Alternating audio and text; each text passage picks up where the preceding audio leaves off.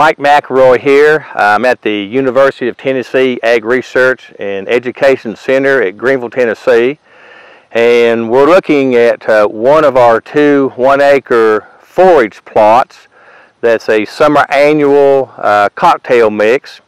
This one in particular happens to be what they call Ray's Crazy Mix, and that's Ray Archuleta.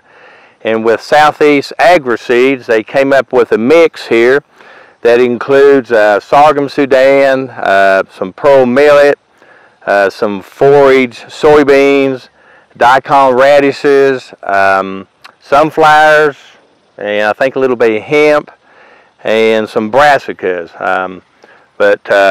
This right here was with the assistance of the ag research folks here. We laid out a 1-acre plot, and they came in and sprayed this in the middle of May. Then on the 6th day of June, this was no-tilled with a Great Plains no-till planter.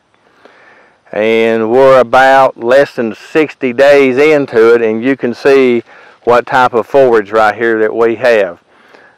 This mix, the main purpose of the mix is to provide a good forage for livestock and at the same time improve soil health. In this particular location where this 1-acre plot is, and the next one just up here about less than 100 feet, this used to be a tobacco field. It's been out of tobacco for 3 years now. We took some soil tests back in February, and one thing that we were interested in is the organic matter. And when the soil tests come back, it showed that the organic matter in these 2 plots was 0.3%. So that's one thing that we're very interested in improving, seeing if we can improve by having this type of forage here.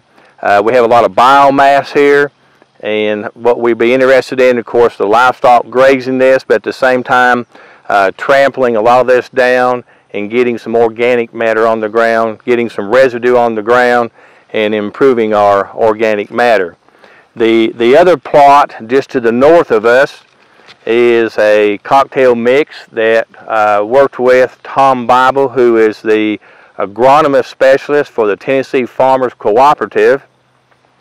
And working with Tom and also with Mike Hubbs on the mix, we have a leafy millet, echo-tail radishes, Hutchinson soybeans, the iron and clay peas, brown top millet, sun hemp, and maybe some sunflower in it, I think. But that was just another mix. We wanted to have 2 different mixes side by side and just kind of see, compare them both and see what type of a response that we're going to get.